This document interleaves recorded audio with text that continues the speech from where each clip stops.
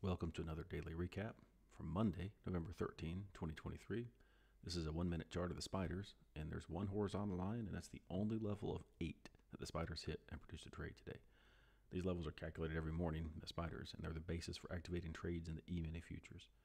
You might notice that this level of 438.43 is one of the same levels from the previous trading day on Friday, November 10.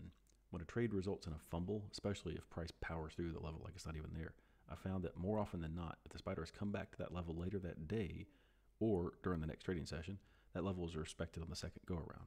So for Monday, 2 of the 8 levels identified were levels from Friday that the spiders pushed through on the first visit. And of those 2, this one that the spiders came back to visit on Monday was 438.43. And as you can see, it was a nice, clean, easy trade, barely out of the money at all before it gave a nice solid base hit and even continued higher.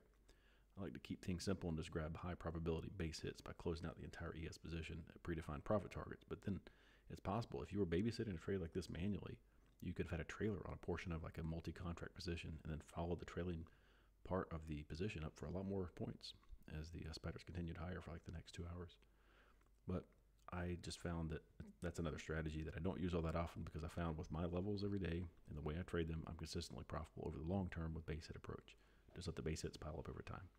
So let's take a quick look at the tracking log now. So here it is, one quick and easy trade, one base hit of 4 ES points, and a few more dollars in your pocket. That's all there is to it. So I hope you found this information interesting and helpful. Have a great day.